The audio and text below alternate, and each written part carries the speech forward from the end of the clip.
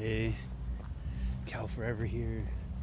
Leaving the dance. I kind of want to stay, but I think I gotta leave. Man, I just kind of wanted to talk about more of the isolation and being a hermit. It's like things just aren't really that enjoyable. Or it's like, I did kind of enjoy dancing, but I'm not necessarily like feeling it. And I think it's just part of changing so much and shifting so much. Why am I making this video? Maybe I need to not make videos right now. But anyways, man, but, even though I may not be feeling it, it's like, well, I'm out of the house. I'm dancing, I'm around people. Yeah. But also it's like, that's a bar. It's kind of toxic. There's people out back smoking. It smelled like marijuana. No, I don't smoke pot, but, pot's way better than probably drinking. Man, the stars are amazing. Coming to Earth. What? See, now I'm not feel like I'm connecting with my life partner. Maybe I'll go back to the dance now. What am I doing? I'm just wandering in the streets now. You probably can't see.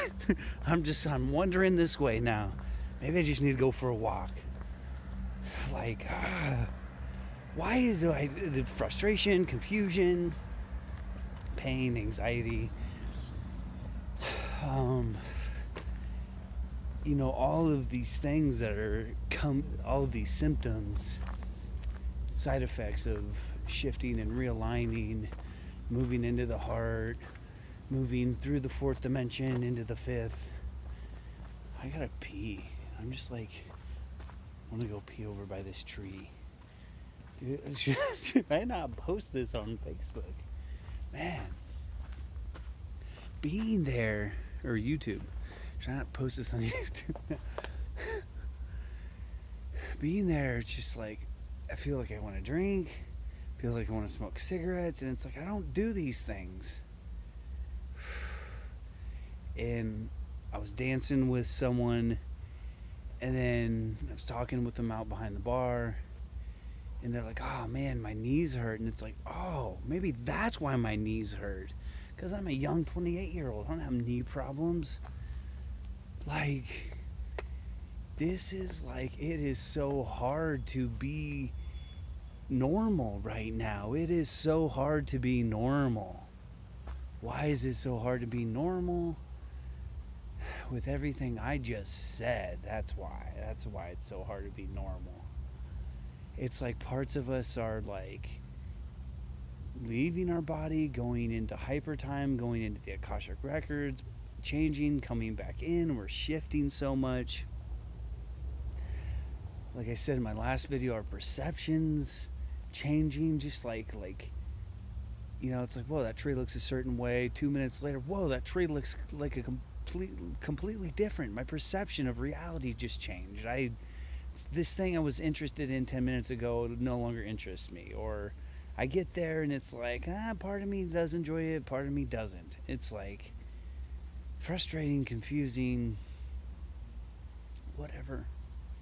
But I think I've rabbled on too much. I feel like I'm posting too many videos. I feel like no one watches my videos. I hope no one watches my videos because I said something too personal or something I shouldn't have said, or that video wasn't that great. And healthy criticism, discernment, these stars are beautiful. I feel like I want to cry, and this ain't my energy. And I feel I swear, this is my future life partner. I know who this person is, It feels like they're next to me, just loving me, and I could feel their energy just enveloping the entire room and tuning into where I was at. And she's probably like meditating and like bumping music, electronic music, people dancing, drinking. What's Calvin doing? I don't know. And then I can do the same thing to her. It's like, oh, piano, feeling these emotions, rawness. Why do I see these piano keyboard keys? Oh, then she posts something on Facebook of her singing a song on the piano. Like, am I making this up? I mean, I'm seeing these visions for real.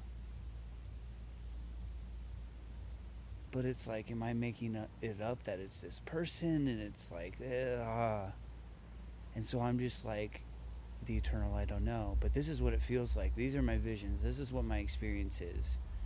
Whether I'm right or wrong, I have hope. I have faith that things will turn out for the better. And these are experiences of growth. These are experiences of change and transition. Please be kind to me, life. I really want to work hard to make money for myself, to stand on my own 2 feet. But I want to be of service, and I want to have a career that matches my throat singing and my spirituality, in my interests and my passions. I don't want to settle for something mundane, but I'm okay with doing that, actually. Because I'm thinking about working at this crystal store if something opens up. I think that would be pretty fun and create structure in my life. And I feel like I'm ready for something like that, where I was so resistant to that before. And I feel like I'm making these videos because I just want to express this. I want to get this out. Instead of just speaking it to my guides or into the air or the cosmos or to my roommate or whoever. Because I don't even want feedback. Like, I don't want advice from you. I just want to express. Which a lot of the things I've been saying in this video are kind of with what Matt Kahn has been saying recently in his teachings.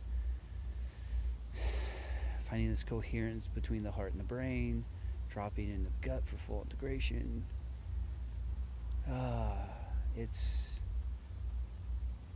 tough to be alive right now. It's so enjoyable and fun and adventurous and exhilarating to be alive. It's painful to be alive. It's like all these mixed things of everything. The polarities of life in, like, one day you're great, the next it's like, one morning you're blissful and this and that, and it's like, no, I don't have bipolar. This is like energy. This is like shifts in consciousness. This is like not schizophrenia. This is extrasensory perception. And it's scary being in a world that can label you and medicate you and misunderstand you. It sucks, because that's what I recently went through. And I'd gone through that my whole life. Oh, you have autistic spectrum disorder. You're Tourette syndrome and OCD and anxious disorder. And no, I'm not.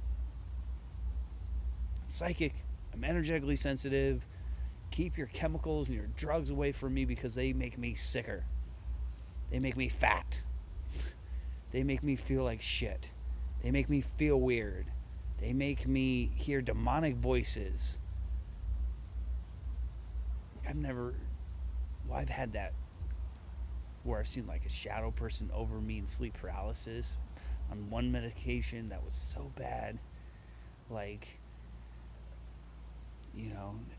here in Sedona, the medicine men were like saying they were talking to spirits and stuff, and then they took him to the mental asylum in Jerome and like didn't treat him very well. And yeah, sure, there's some people that do have bipolar or whatever. Maybe not, but those things probably are true. But us that are going through this awakening, we don't. It's all a misunderstanding. someone with a fancy doctorate, entitlement, and prestigious degree, like, oh, you think you're so fucking smart. You know? You think you know how the brain works? You can't balance out your neurochemistry, your psychology with a chemical. You can't do that shit. You're just going to create imbalance after imbalance and treat side effect after side effect until you get to the underlying issue. Maybe it's the way that society and the system is set up that causes bipolar disorder. But when you're out with the natural flows of nature and the planets and the astrology, and you realize, oh, that full moon that you went manic on, and I don't have bipolar, by the way, but I did have a friend that he did have bipolar. In 3 supermoons in a row, he'd go manic. That has something to say about that. And yeah, I am on the autistic spectrum disorder, but I see that as that I'm a rainbow child, that I'm a crystal child. I see autism as an evolutionary change in my neurological wiring is different, and I have to do things differently, which I think is fucking cool. Because I can see the wind blowing in the sky. I can see beautiful emotions flowing between people.